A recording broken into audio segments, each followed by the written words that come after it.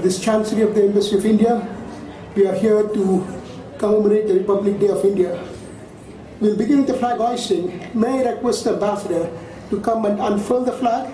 After he unfurls the flag, I request all of you to join us in the singing of the national anthem. Ambassador.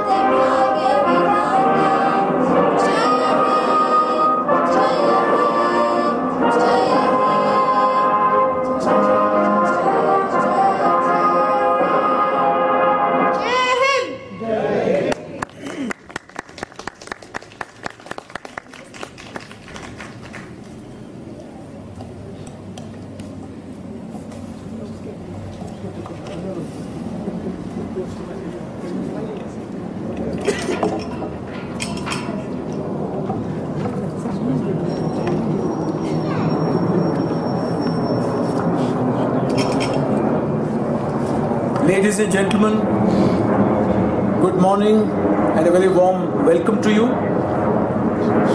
I have the great privilege to read to you the address of the Honorable President of India, delivered on the eve of the 64th Republic Day of India. मेरे प्यारे देशवासियों, 64वें गणतंत्र दिवस की पूर्व संध्या पर मैं भारत में और विदेशों में बसे आप सभी को हार्दिक बधाई देता हूं। मैं अपनी सशस्त्र सेनाओं, अर्धसैनिक बलों तथा आंतरिक सुरक्षा बलों को विशेष बधाई देता हूं। India has changed more in the last 6 decades than in 6 previous centuries. This is neither accidental nor providential. History shifts its pace when touched by vision. The great dream of raising a new India from the ashes of colonialism reached a historic denouement in 1947. More important, independence became a turning point for an equally dramatic narrative, nation building. The foundations were laid through our Constitution, adopted on 26 January 1950, which we celebrate each year as Republic Day. Its driving principle was a compact between state and citizen, a powerful public-private partnership nourished by justice, liberty, and equality. India did not win freedom from the British in order to deny freedom to Indians. The Constitution represented a second liberation, this time from the stranglehold of traditional inequity in gender, caste, community, along with other fetters that had chained us for far too long. This inspired a cultural evolution which put Indian society on the track to modernity. Society changed in a gradual evolution, for violent revolution is not the Indian way. Change across the knotted weaves of the social fabric remains a work in progress, impelled by the periodic reform in law and the momentum of popular will. In the last 6 decades, there is much that we can be proud of. Our economic growth rate has more than tripled. The literacy rate has increased by over 4 times. After having attained self-sufficiency, now we are net exporters of food grain. Significant reduction in the incidence of poverty has been achieved. Among our other major achievements is the drive towards gender equality. No one suggested this would be easy.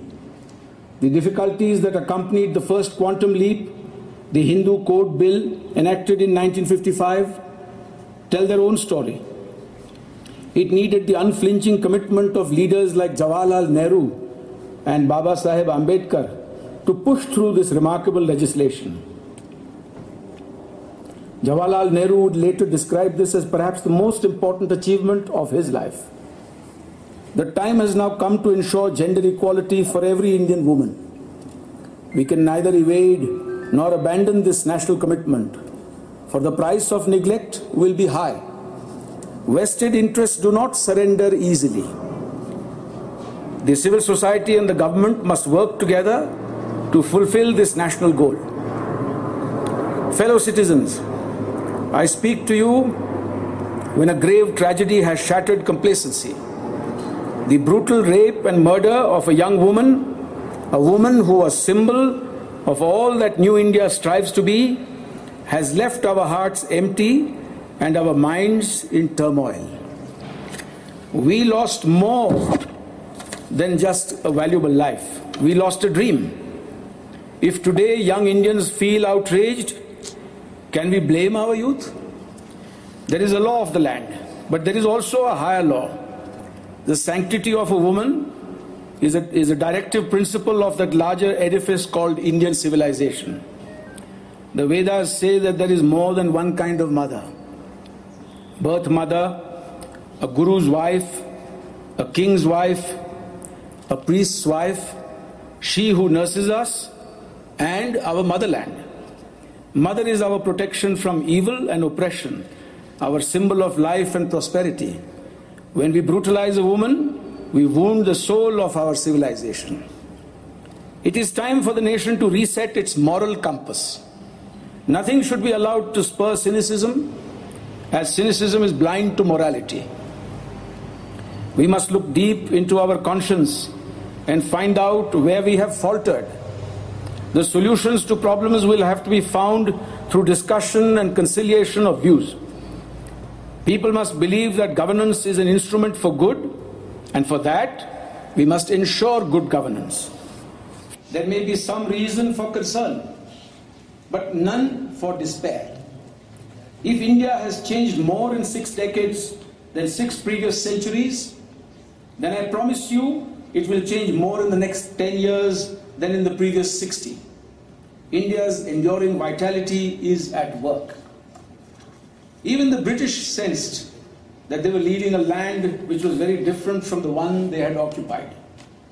At the base of the Jaipur column in Rashtrapati Bhavan, there is an inscription.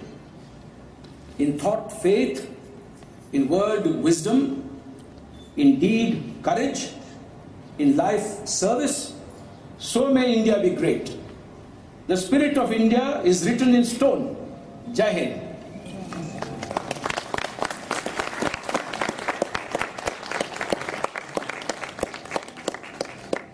And now that I've had the privilege of sharing with you the address by the Honorable President of India, Shri Pranab Mukherjee, delivered on the eve of the 64th Republic Day of India, I simply wish to do 2 more things. One is to wish each one of you a very happy 2013. The Indian community in Mexico, as I can see by the turnout this morning, is growing in numbers. And it's not just the Indian community that has turned out today to celebrate this momentous occasion in the life of a nation. We have with us many members from Mexican society, many members of our staff who are Mexicans, but they're also Indians at heart and share with us the many things that we celebrate in common. India and Mexico have civilizational linkages that go back to a distant past.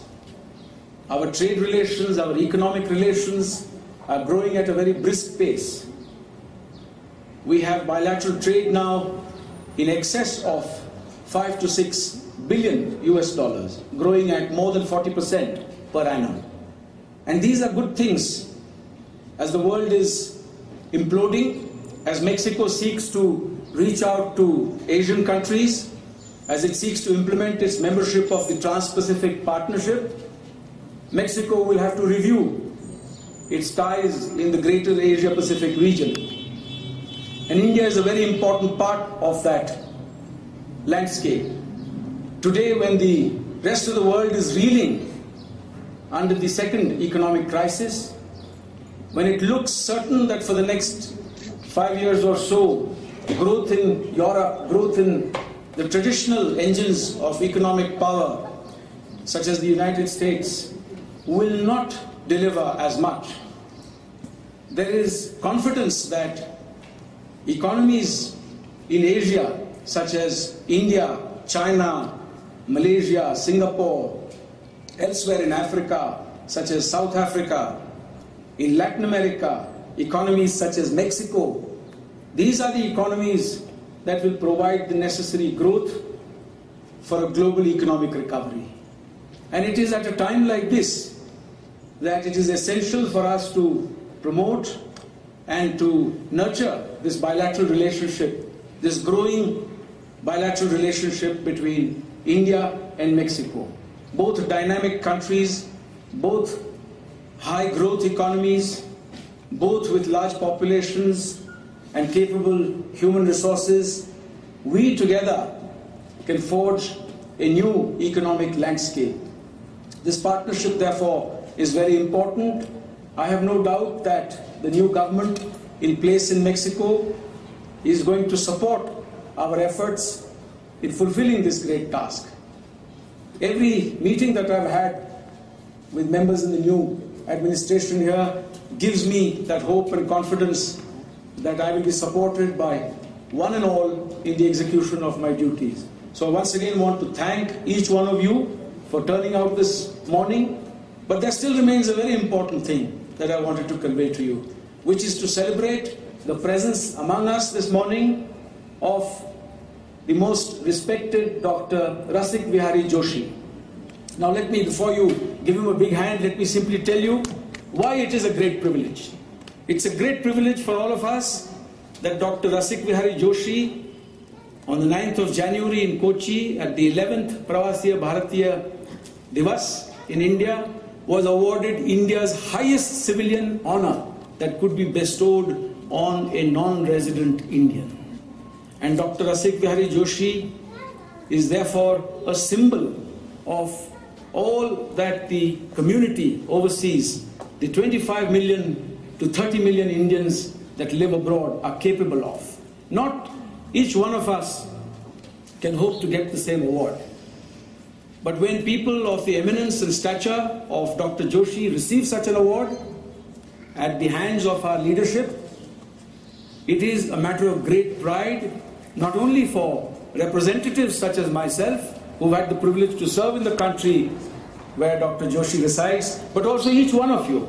So he is the symbol of what Indians are capable of after long and hard work over a lifetime. In Dr. Joshi's case, he has made momentous contributions to Sanskrit literature. He is a famed scholar of repute. And all I want to simply say, Dr. Joshi, is that you've done us all very, very proud. We want to convey our most sincere congratulations and felicitations to you. How I wish the youth all over the world among the Indian diaspora can see you, read your works in person, and take some inspiration from the achievements that you have made over your lifetime. So ladies and gentlemen, please welcome